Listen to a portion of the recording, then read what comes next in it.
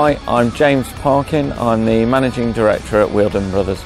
The JCB Pilingmaster has enabled great flexibility across our sites, meaning that we can transit from site to site on the road and then very swiftly put in a proper engineered piled solution.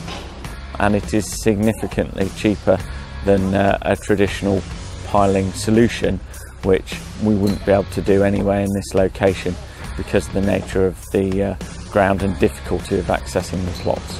Rather than utilising an external piling specialist, the JCB Pilingmaster has allowed us to take control over the programming and execution of our engineered piled solutions. Having been utilising the JCB Pilingmaster now for some time, we've seen tremendous cost savings.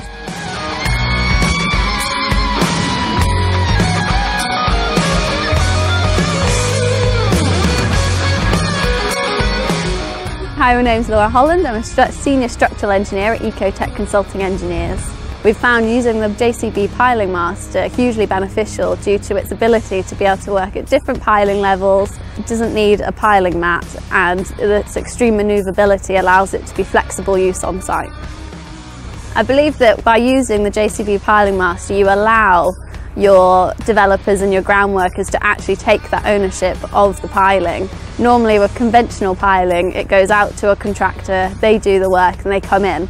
Whereas by giving that ownership to the developers and the ground workers would actually allow them to scheme their piling, so they're doing one pile at a time rather than doing 100 piles at once, and there's a huge upfront cost that they've got to go through for that.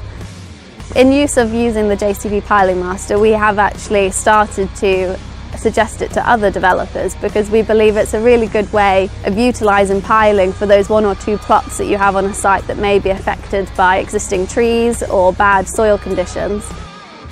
In addition to this, due to the manoeuvrability of the Pilingmaster, you're actually able to broaden this to many different disciplines. So you could start using this in railways, civil engineering, infrastructure, where you've got issues with restrictions on site and access. This is where this comes into its own really. So we think it's very beneficial to the construction industry.